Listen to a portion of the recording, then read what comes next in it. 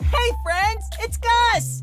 I'm so excited to draw with you today because we are going to draw one of Daniel's friends, Abednego! That's a cool name, huh?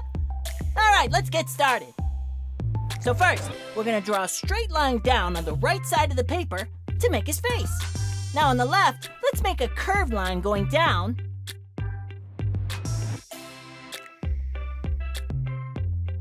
Then connect the two lines on the bottom with a few bumps. Okay, a lot of bumps, like that.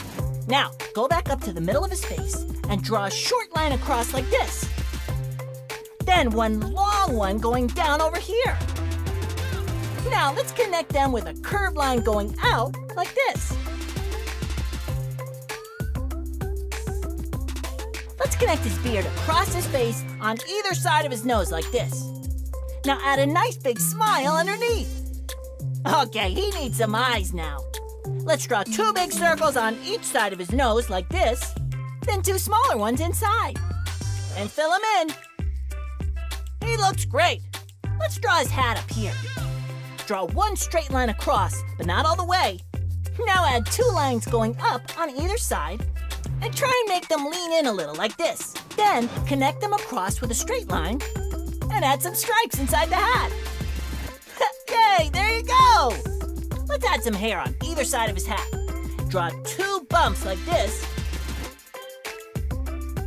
And over there, let's add an extra bump on the bottom. And some all the way across. Oh, but wait!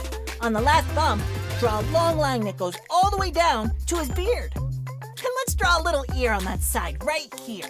Okay, now to finish up, we just need two straight lines above his eyes. We drew Abednego! That was fun!